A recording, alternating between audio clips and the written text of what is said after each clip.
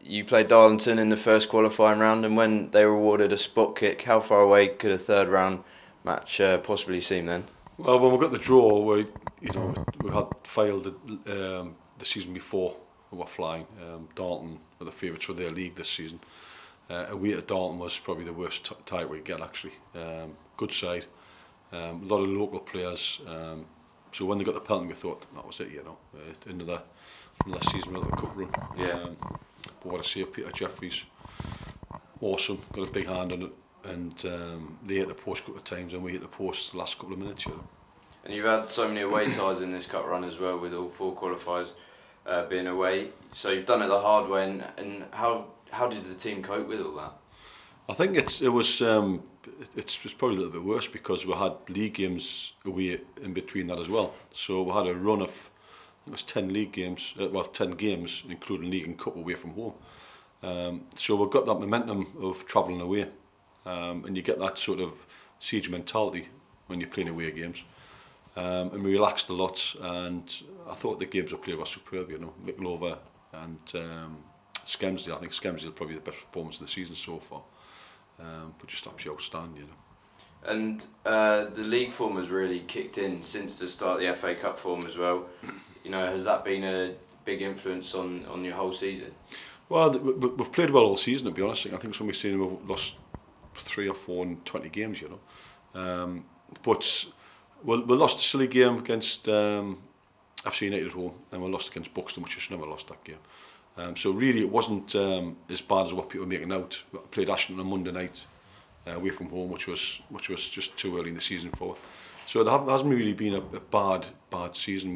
We've lost a few games, but we've competed in every one of them, which is all we can ask. And we knew that our form would change. And it's just changed over the last maybe two months. And in the FA Cup games, you've obviously played Skelmersdale, you won 4-1, the League Town one was crazy, you beat Oxford 4-1 here. Hasn't been relaxing at all, has it? There's been a few heart-stopping moments along the way. Yeah, I think it's every game we play, it's not, we're never making anything easy. And I think that's just the youth, the enthusiasm of the youth. They want to score all the time, and they keep on bombing on when we just want to settle down a bit. But you just kind of pull them back, They're desperate to play. They're desperate to score goals, and it's a bit like kids in the school ground. They just keep on going, And has the youth in the side been a reason for it? You played a team like Altrincham here in a conference side and completely outplayed them on the day. Is the youth a key factor in that, do you think? I think it's a drive. We've got huge drive, and that's from the experienced players as well.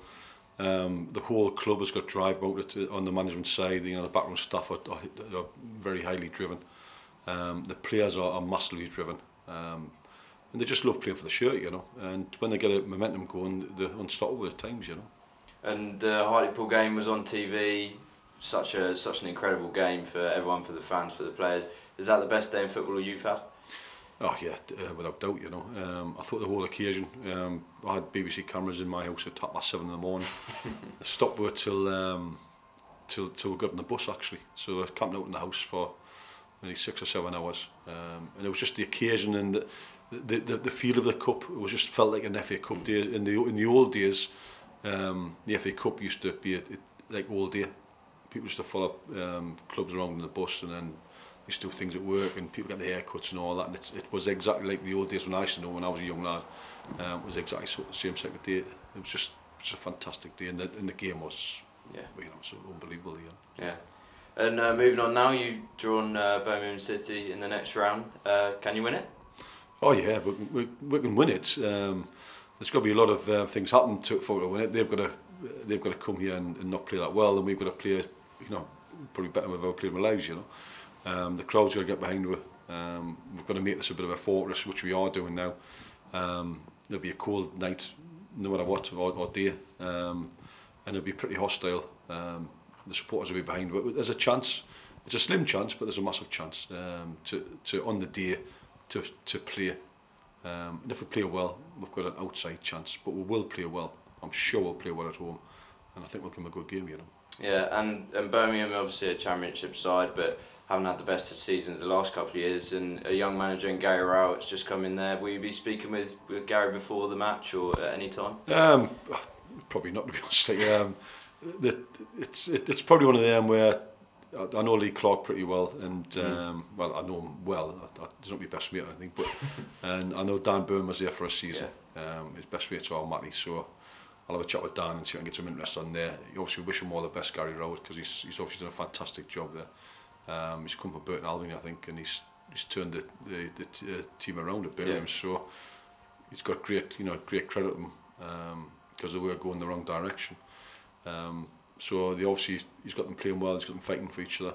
A bit like us, actually. So it should be a very, very exciting game. You know?